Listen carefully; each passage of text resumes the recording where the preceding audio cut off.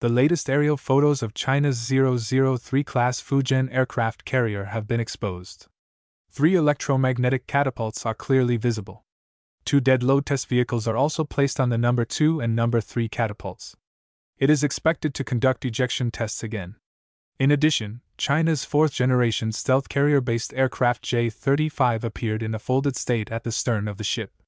The Fujian ship will carry a certain number of medium-sized fighter jets J-35, which will be of the same generation as the U.S. aircraft carrier-based aircraft F-35, used to seize air superiority, and will also be equipped with the latest improved J-15 heavy fighter. One is the multipurpose J-15B, and the electronic warfare J-15D.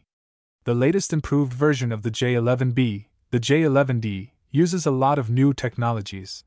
However, due to its positioning conflict with the J-20 and the maturity of the multipurpose fighter J-16, it was not put into service. The technology of the J-11D was used to upgrade the J-15. The J-15B will be used to mount large anti-ship attack weapons that cannot be mounted in the J-35 magazine. China's steam catapult was successfully developed as early as 2015, and electromagnetic catapult was also successfully developed soon after.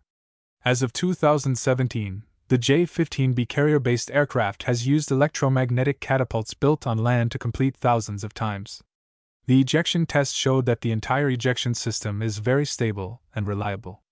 The Fujian aircraft carrier's catapult, dead load, launch test may not take long, and it is expected to leave the shipyard soon to begin sea trials.